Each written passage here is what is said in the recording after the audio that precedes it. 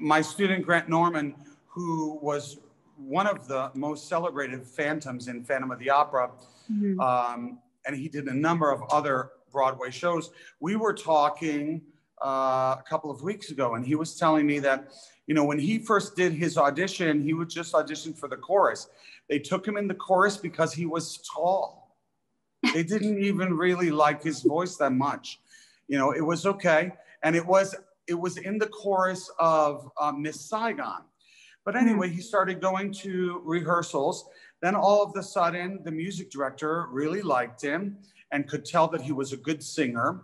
He was very consistent, even though he had more of an operatic sound to his voice. And Miss Saigon is more of a pop show.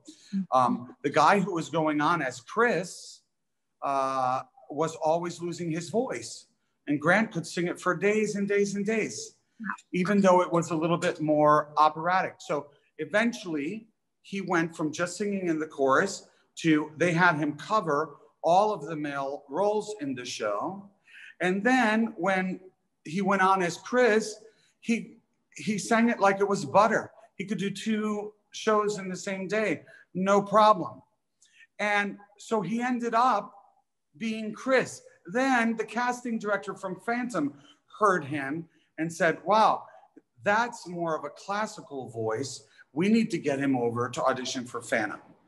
And then he moved to that. So a lot of it is just walking the steps and doing your job, just showing up for the next gig and letting whatever universe magic work for you so that you can move on to the next step. Yeah. That was some of the best advice I got once when I was like, I want to go to New York and take a bunch of auditions. And, you know, there's so many singers, so many. And so many of them have this fear of showing up. And because they have a fear of showing up, they don't show up. Then when they do show up, they're inconsistent.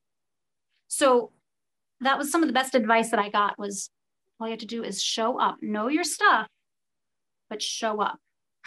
99% of it is just showing up. It's a job. Whether you feel good that day, whether you're inspired or you're not inspired, or you're sad, or you just broke up with your boyfriend, or, you know, whatever. You got to go to work, show up with the suit on, go. Yep. Yes. Because life goes on, and the audience and the people around you, they have sympathy, but really you just need to do your job.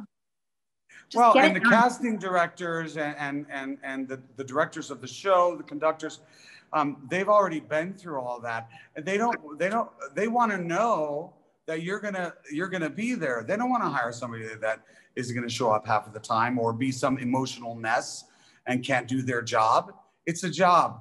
Show up, sing. And it doesn't matter if you have a huge set behind you or if it's just a sheet, bed sheet that's been painted. Just go do the show. Yeah.